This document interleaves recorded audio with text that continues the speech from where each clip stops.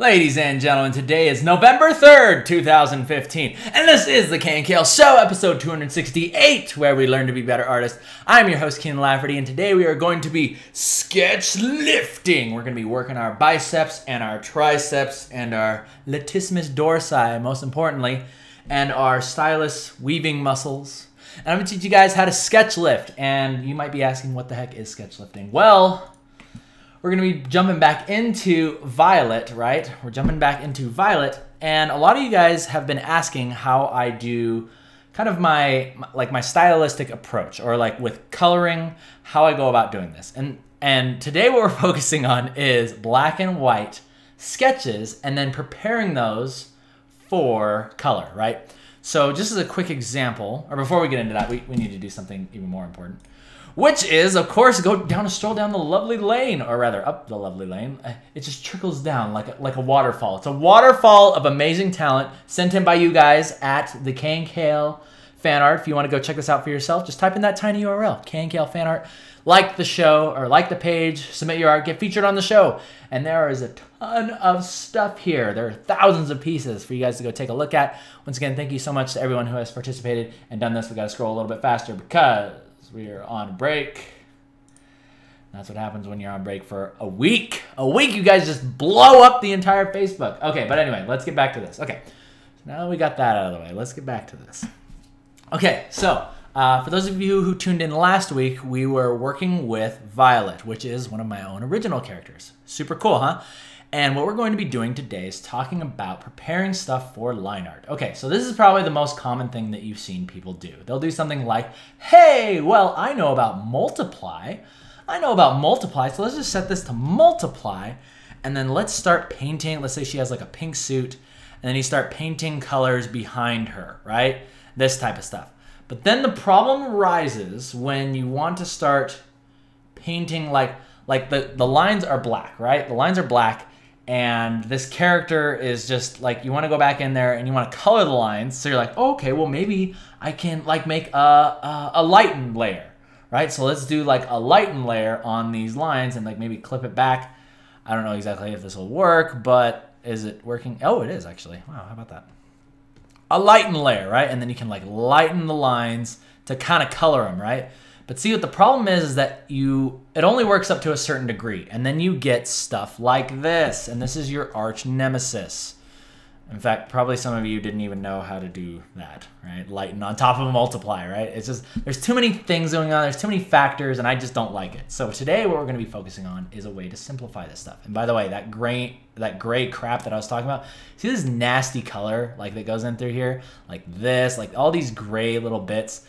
That whole lighten trick only works so much. So today I'm going to be teaching you sketch lifting, and it's probably the most important tutorial that I'm ever going to teach you, because not only am I teaching it today, but I have been learning it. I tried it out a couple times and I was like, ooh, it's like, it feels so like naughty. Like you shouldn't be able to do that. It's too easy. It's too easy, but I'm going to teach you today. All right, so let's go ahead and get into it. I'm not going to bore you any further.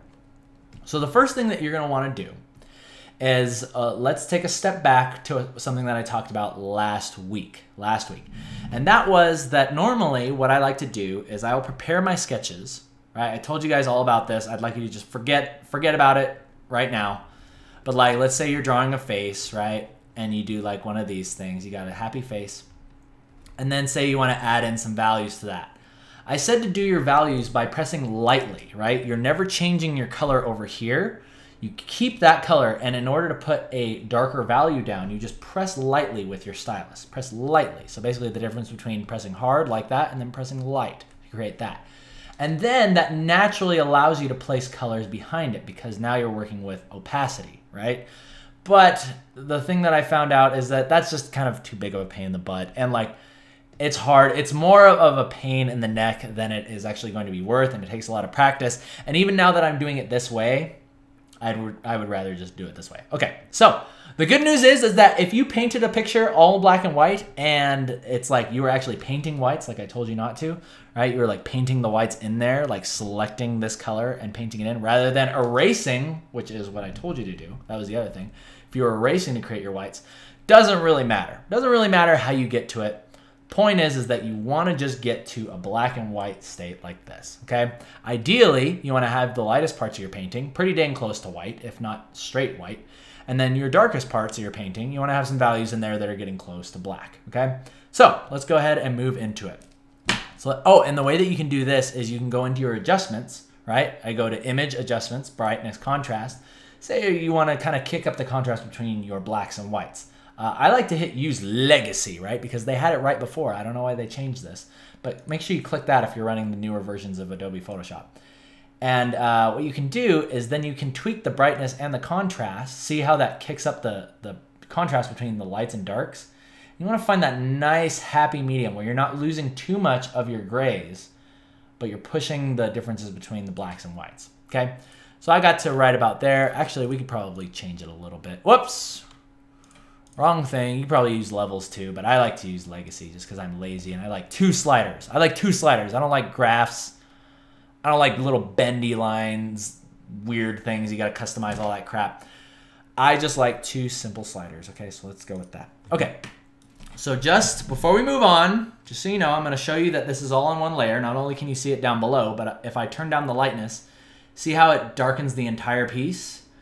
Well, there's some things in there, that's where I erase, but that's okay. That's totally fine.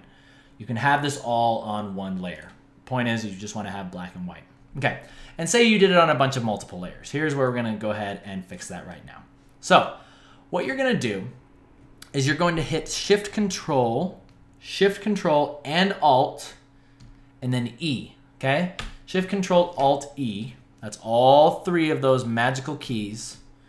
And what that does is it stamps your picture, right? Or it flattens it and it creates it on a new layer. So if you look before, it was just layer 1. Now we have layer 5, okay? And that basically makes it so that we have one clean layer with our drawing on it. Okay, so now what you're going to do is you're going to hit Control I, and then do not be afraid. I know that Halloween just passed, but it's going to scare you what's going to happen to your piece, right? It's going to, oh, it turned it into a scary ghost-looking creature. Okay, so we're just going to go ahead and hit Control A next. Control A as in apple. Control C, which is Control Copy, of course, you know that. And then we're going to move over to a special little tab, this magical little tab down here next to your layers. Next to your layers, see right here you got layers, and then you got channels, and you're like, what is channels?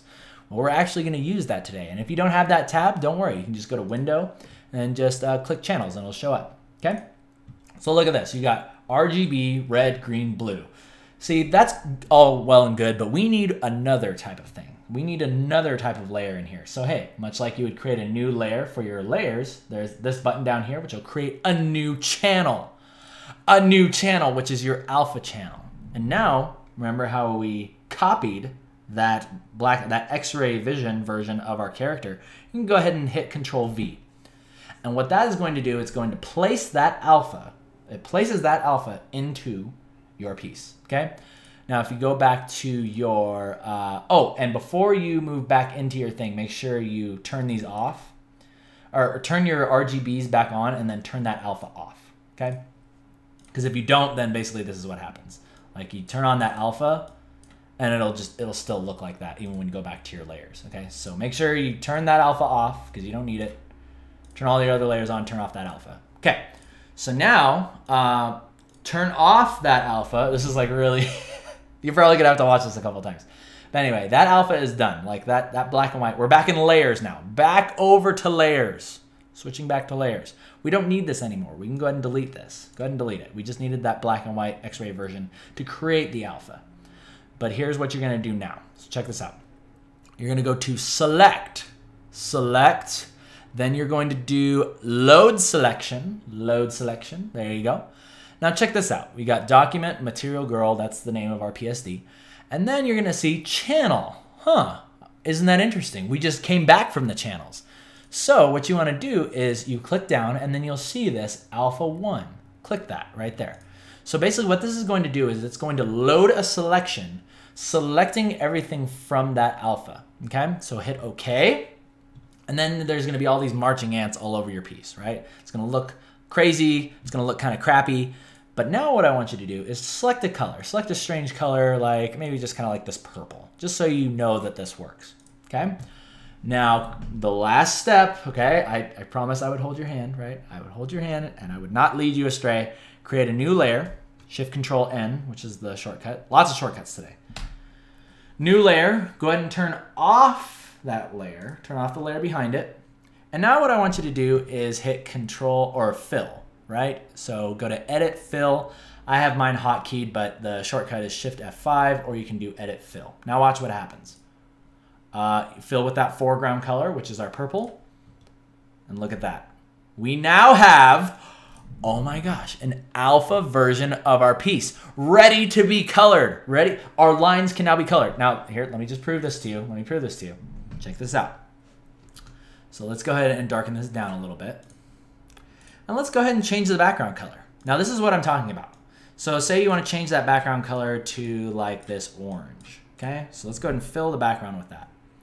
See what we did there?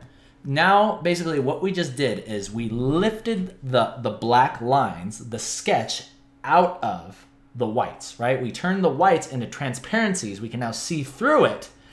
And now we can continue with my technique, the one where the animation cell technique, where we put the lines in front, colors behind it, and then we go back over and overpaint. But this allows us to do that because look, if we just put this up, right? This is on multiply, right? But like as a normal, that's the most important thing, is that you want this to be on normal when you're gonna start painting, okay? So normal's like that, multiplies like that. We already discussed, because this is what usually happens. This is what people usually do. It's like, I need this picture to be transparent, but then they put it to multiply, and then we already went over all the problems that happen with that. Okay, so let's go ahead and get rid of that. Now we have our beautiful, I love this. Every time this happens, I'm just like, oh, it's so nice, such a huge relief. And I'm so happy that I learned this from an awesome YouTube video. And I mean, but it was just like really kind of, like it was just like one of those things with like the annotations at the bottom. And I was like, man, like I need to try this, because too often I was relying on, oh, this would be a good way to explain it right here. So too often I was relying on drawing a face like this, right? And then if I wanted to put any values into it, you know, I kind of do this thing where I press lightly with the brush like that. But then like say I wanted to add some highlights into that hair, I'd have to go in and I would erase it away, rather than painting white back into it, rather than painting or a lighter color back into it. And that was just kind of a pain in the butt, because the problem is that once you start getting a ton of like little details and little tiny things, like you go to refine one thing and then it like messes up everything else. You know, it's like you get like one shot to get your values right. And that just didn't cut it for me. It didn't cut it for me, because not only did there need to be an easier way. This looks like a lemming, by the way. Do they have noses? No, they don't, I don't even think they have noses. This is a lemming. There we go. Yeah, it just wasn't cutting it for me. So this is a way to lift your sketches away from your background. And now let me show you one more thing to totally blow your mind before you go. I'm gonna show you how to quickly mask your characters, because that's another thing that I see people constantly doing wrong. Just go back before I did this, because there is a bit more of an alpha. You notice when I deleted that, see how it's still just a little bit lighter there? That's because before I did the alpha, the background was not completely white. So there still is just a little bit of that color mixed into there. So ideally, if you want to do it right, or if you don't want that to happen, then just go ahead and make sure that before you do the alpha, a good way to test it is to just eyedrop it. See how it's close to white, but it's not all the way there. It's literally just like a couple pixels off. But anyway, let me show you how to quickly mask, okay? All right, so let's go ahead and kick this background back to white. And let's talk about masking. Let's talk about quick masking. Okay, so the number one priority behind this is that your edges must be clean. Clean edges, none of this. See all this crap in here? You can't have that. Otherwise your mask is gonna look like crap. You don't want that. So go in there, get in there, and begin refining your edges, okay? Refine them edges. There we go. Let's go ahead and refine those edges like that. This is just a basic. I'm just going to show you the basics of it because most of these edges are pretty refined. They don't have to be like perfect. Sometimes I like to actually just grab my ink brush like this, set that as my eraser, and then I'll zoom in really closely. This is like for all of you OCD people out there like me. You want your edges like really, really clean. Okay, so you can go ahead and do that. And see how we're kind of getting that weird thing like on the edge here? Another thing that you could do to get rid of that, like see how it's just slightly purple there? Once you go in to mask it, you could theoretically like select everything around it and delete it. So now we have like a brighter background.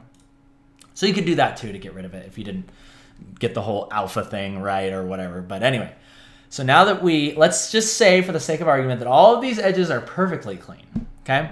So here's what you're gonna do. You're gonna grab your magical wand. I like to set my tolerance, right? My tolerance on my magical fairy wand to about 50, right? About 50, it will do just fine. Then you're gonna select everything around the character. Actually, this is probably gonna be a bit of a pain in the butt because that is not clearly defined. But regardless, let's just continue, right? Let's select everything around the character for the most part. Just all the white spaces, right? There's gonna be a little bit of weirdness in there, but that's okay. So we selected everything around the character, right? Go to select. I'm teaching you a lot about tools today. You should be very happy with this. Expand, and then I like to expand about like 2 pixels. 2 pixels. Now you'll notice what that did is take a look at the marching ants. Let's zoom in really close. So you see them there? Basically they were there, and then you expand it, and it pushes it a little bit further into your lines. It pushes that, that selection just slightly more into your character. And this can help you avoid, like, have you ever tried to like use the magic wand to like color stuff, and then you notice there's like this weird kind of thing along the edges of your line art? This will help avoid that. You wanna expand it so that way it goes into your character ever so slightly, so you don't have that weird like little pixelated effect. It only happens to show up like when you're at certain zoom levels. Like it shows up at like 33%, but then at 25% it's not there anymore, and it's really confusing. Okay, but anyway. So the next thing we're gonna do is Shift Control I, which is going to invert your selection, or you can do select and inverse. Select inverse. That's going to implode your selection. And then we're gonna choose, my friends, a mask color. Now I like to choose something that's fairly light, something kind of like this. And then make sure that you have your layer down here, right? Your line layer. Create another one behind it, and then you're gonna fill it. And then look at that. Look at that. You got an instant character mask. It's so easy. It's so easy. It just, like everything that I just showed you today, it makes me kind of feel bad because it's so dang easy. And it makes it so that way you're able to have a clean line art. You're able to have a clean thing ready to go for your character. You can have your basic mask ready to go. And then the most important part is, which we're going to be going into next week, with line coloring and masking. Your lines are set up from, let's not forget where we came from this black and white piece we created line art or lines that are ready to be colored in the final stage. And they're set to normal. Set to normal. Can you see that? I really hope you can. Right there, normal. This is not on multiply. That's the most important part and the reason why I taught you everything I have taught you today. Because eventually I'm going to give you a little sneak peek of what we're going to be doing. We're going to be coloring the lines. Coloring the lines. And obviously this is not going to be a purple character, but this is going to give us the freedom to be able to color our lines.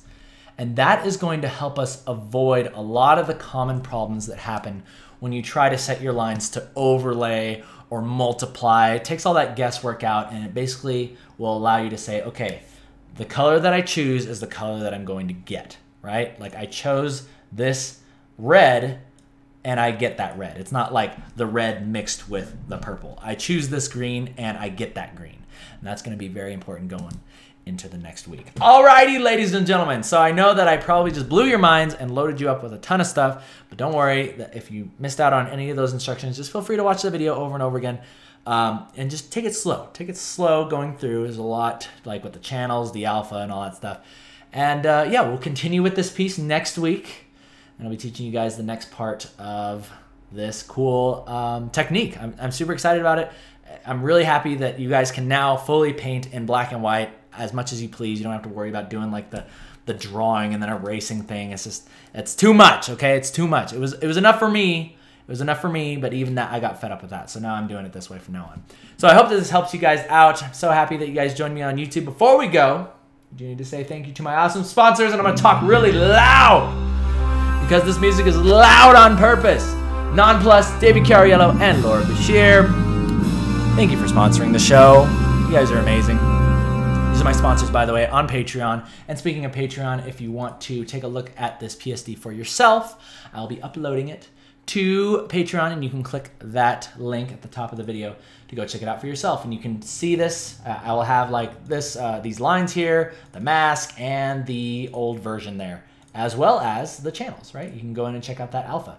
You can do the whole thing, follow along with the video, and you guys will become masters. And make sure that you, with great power comes great responsibility. This is a big thing. It's probably one of the most important tutorials, probably the most life-changing tutorials or techniques that I've ever really happened upon and taught to you guys. So I hope that you use it wisely. Alrighty, ladies and gentlemen, with all that, we're going to call it good. People on YouTube, thumbs up if you like it, thumbs down if you don't. My name is Keenan Lafferty. I'll see you guys next week for another show. And until then, you guys take care. See ya.